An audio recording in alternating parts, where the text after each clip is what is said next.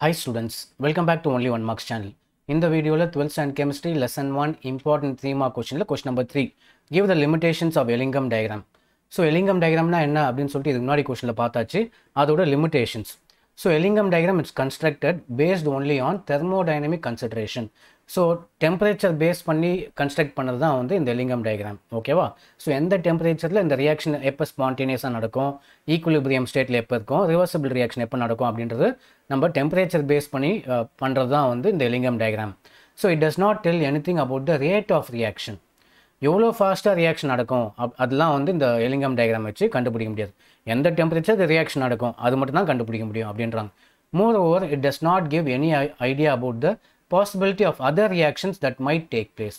ஒரு ரியாக்ஷன் நடக்குதுன்னா சைமல்டேனியஸாக அதனால வேறு ஏதாவது ரியாக்ஷன் நடக்குமா அப்படின்றத வந்து இந்த Ellingham diagram வச்சு கண்டுபிடிக்க முடியாது அப்படின்றாங்க. ஓகேவா?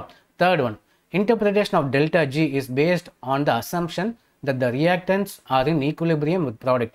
ஒரு ரியாக்ஷன் நடக்குதுன்னா இப்போ A plus B equals to AB. இப்போ ரியாக்டன்ஸும் ப்ராடக்ட்டும் ஈக்குலிபிரியம் ஸ்டேட்டில் இருக்குன்றதை வச்சு தான் நம்ம வந்து டெல்டா ஜியே கண்டுபிடிக்கிறோம். பட் இந்த மாதிரி வந்து எல்லா ரியாக்ஷனுக்கும் வந்து இது பாசிபிள் கிடையாது. ரியாக்டன்ஸும் ப்ராடக்ட்ஸும் வந்து ஈக்குலிபிரியமில் இருக்கணும்னு அவசியம் கிடையாது. பட் முக்கால்வாசி ரியாக்ஷனுக்கு அப்படி தான் இருக்கும். ஈக்குலிபிரியம் இங்கே எவ்வளோ மோல்ஸ் இருக்கோ அதே அளவு தான் இங்கேயும் இருக்கும்.